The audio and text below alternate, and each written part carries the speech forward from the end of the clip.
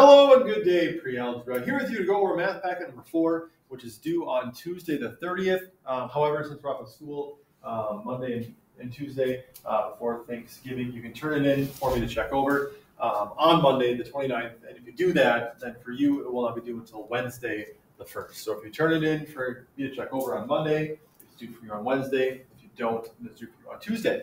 But the purpose of this video is to kind of go through each question, hit the highlights, explain the important parts. And then if you have any other questions not answered on the video, then please do feel free to contact me over the breaks, shoot me an email, and I'll do the best I can to help you out. So first page, Judy listed a fifth number with a set of data 3, 6, 7, 10.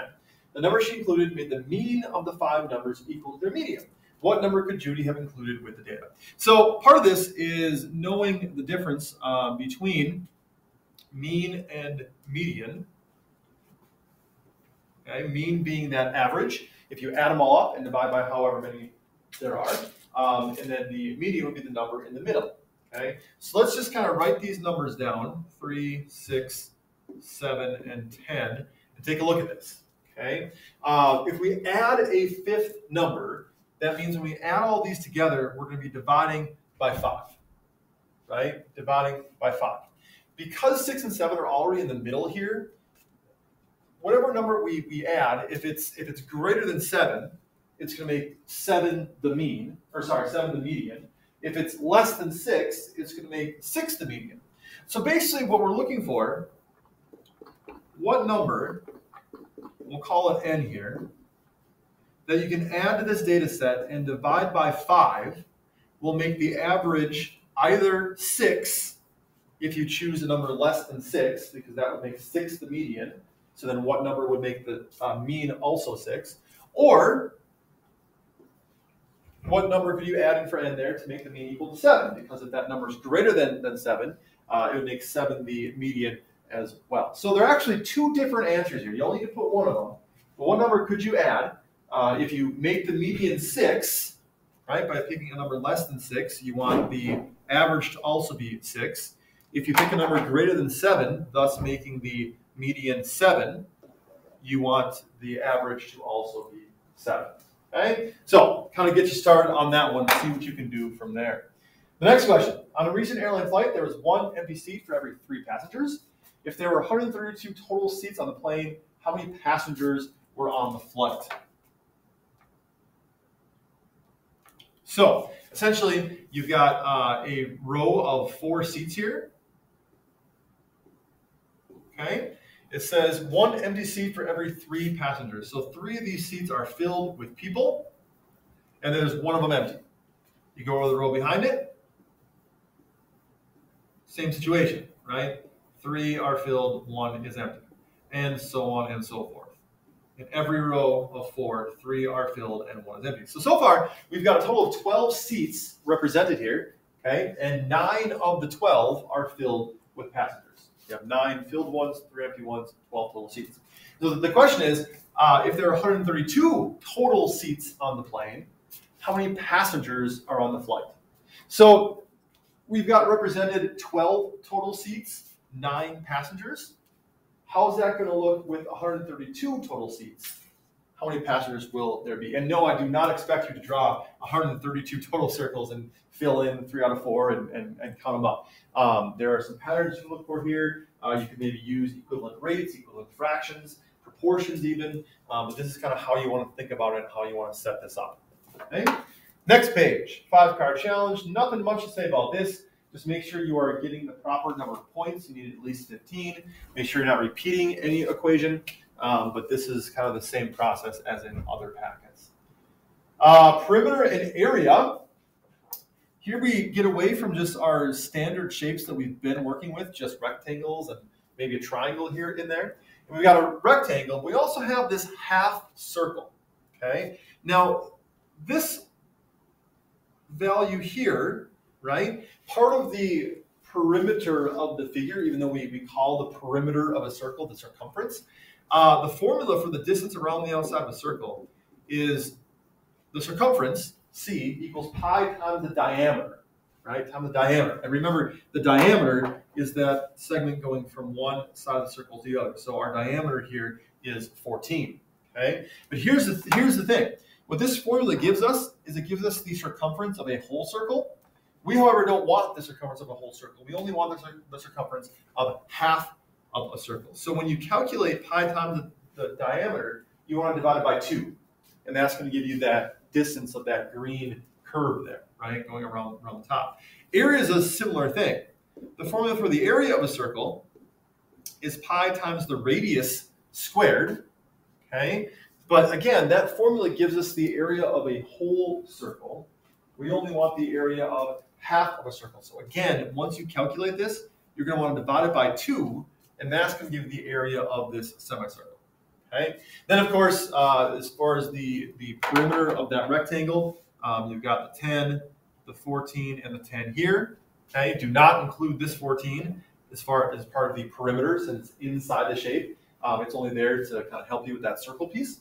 And then the area of a rectangle, as we've used before, is base times height. So perimeter, distance around the figure, and then the area of the entire figure. You will need to add the area of the rectangle to the area of that half circle to find it. Okay. Next one, we have the pattern block page, right? It says complete the table for the number of blue blocks and total blocks in the figure. So you are focusing on blue ones and the total blocks. And like we said before, it might be easier to start with the total blocks. That's where the pattern is probably going to jump out at you most quickly. So we see the first figure has 1 total block. Then we go to a 2 by 3 rectangle, so 2 times 3 is 6. Then we go to a 3 by 5, which is 15. Then we go to a 4 by 7, which is 28. Okay. And now for the number of blue blocks, well, we start with 1 blue block in each of our first 3 figures. And then we're adding, let's see, 4, 8, we're adding 13 blocks there. But the question isn't how many are we adding, it's how many blue blocks are there total, right? So 1, 2, 3, 4, 5, 6, 7, 8, 9, 10, 11, 12, 13, 14. Don't forget about that one in the middle, that original one. And we can put 14 for our next 3 because we're not adding more blue until the 4th figure. Every 4 figures, blue is added. It might be helpful for you to actually go through the green and the red also. It actually could make this a little bit easier. But take a look at what patterns you can see here in the total blocks, going from 1 to 6. Remember, we mentioned this one was a 2 by 3 rectangle. Well, it cuts off there. This is a 2 by 3 rectangle here, right? For our 15, that's a 3 by 5. Our 28 is 4 by 7. Okay. You can even call this one a 1 by 1. Is there any patterns there that you start to kind of notice? 1 by 1, 2 by 3, 3 by 5, 4 by 7. Okay. That can help you with this one. So see what you can do there. Next one, we have surface area. You do need to draw this net, and we'll kind of do that together here. You've got that square base, right? That 8 by 8 square at the bottom. And you got triangles coming out from each side of it. So it kind of looks like that. Okay. And then what you're doing is you're finding the area of all 5 surfaces and adding them together. Now the area of a triangle is base times height divided by 2, right? The base of each of these triangles is 8, same as the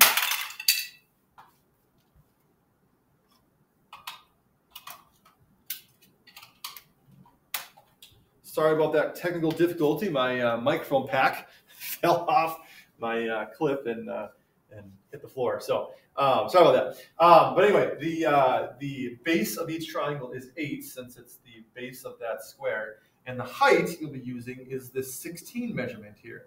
Okay? And all 4 triangles are the same size. So once you find the area of 1, you kind of get the area of all of them. And the surface area is all of those areas of all 5 of those surfaces added together. We then have the same figure for volume here. And the formula for the volume of a pyramid, it's very similar to a cube. You know, if we were to kind of draw a cube around this pyramid, that was horrible. If we, and erasing doesn't really work on this thing.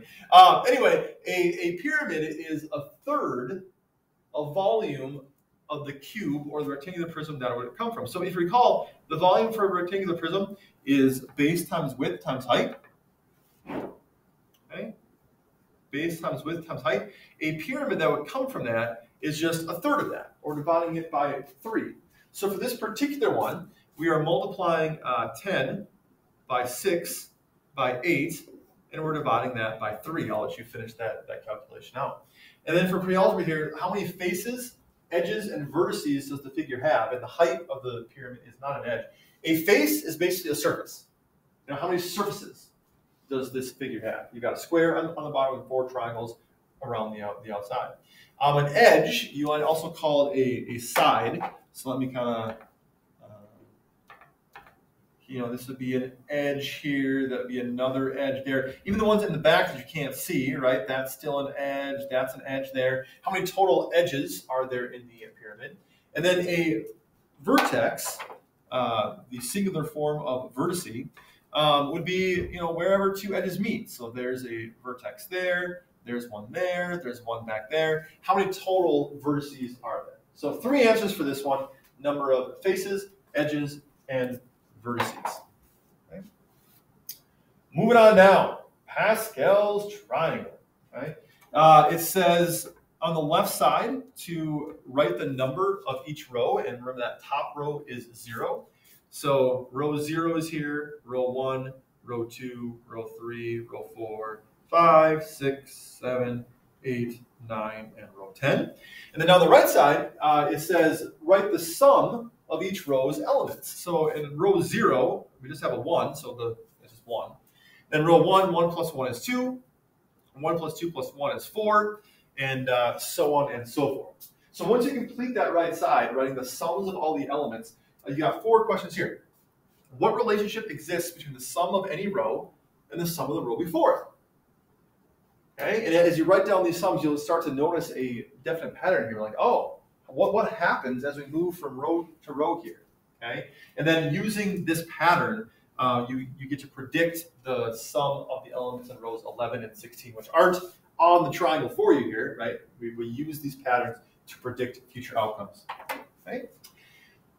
Then we have our Tetris page. You're familiar with this. And we end with another logic puzzle. Okay? And so what you might want to do here is read each clue. And not every clue is going to give you an answer. Usually what clues do is they allow you to eliminate things. The first one says, Larry does not write for either making movies or for sightseeing friends. Well, making movies probably goes along with the cinema, right? Cinema is all about movies. So we can eliminate Larry with cinema. He also doesn't write for sightseeing friends. Well, when we sightsee, that means we're traveling, right? So we can eliminate travel for Larry as well. So we've already narrowed it down to Larry for basketball or music, right? And then other clues are going to help us eliminate other things and ultimately lead you to what is actually going on here. So there you have it. That is math packet number 4. Again, if you have additional questions, please do not hesitate to contact me. That is how you math, folks. Don't forget to like and subscribe, and have a great Thanksgiving. Gobble, gobble.